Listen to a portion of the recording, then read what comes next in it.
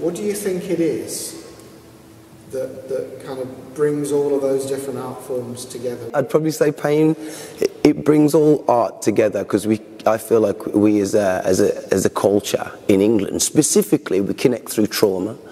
Like, you know, when people get drunk, they're all just like talking about their childhood and how rough it was, and you don't know how rough my childhood was. My childhood was it, and that's how we connect through trauma. And it seems like it's a bit competitive, but we all end up loving each other in the end. It's a very confusing circumstance, but in this particular situation, pain transmuted into beauty, and now everyone's saying, what have you turned your pain into, you know?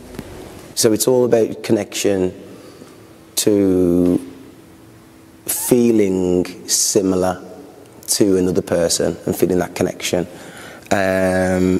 So yeah, this is just a great place to connect, and when you bare your soul like these people and myself have done with music and art, there's no choice but to connect then, because you've all been in a place where you feel like you needed to say something against something, and we've all got that in us. We've all got that ability we've all got that urge in us to speak good, because that's what it is. It's not rebellious. We all want to speak good into the world.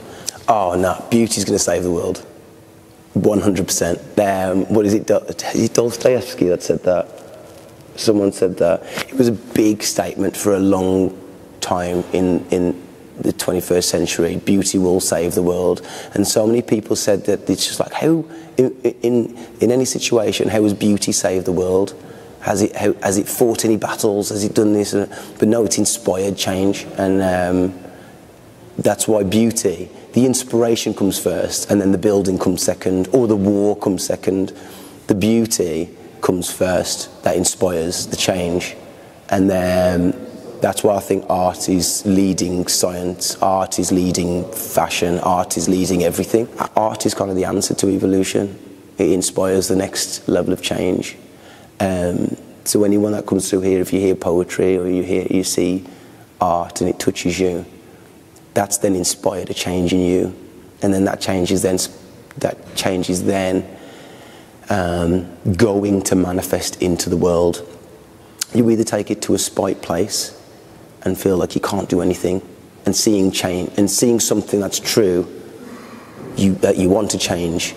You either get angry about the fact that you can't change that and it turns you into a more bitter person, or you do what Zaf and Eve have done, which is do something, ask someone, put something together. If you see art and it makes a change in you, and then you don't make a change in the world, it does make you a bit more bitter, I think, because you convince yourself you don't have the power.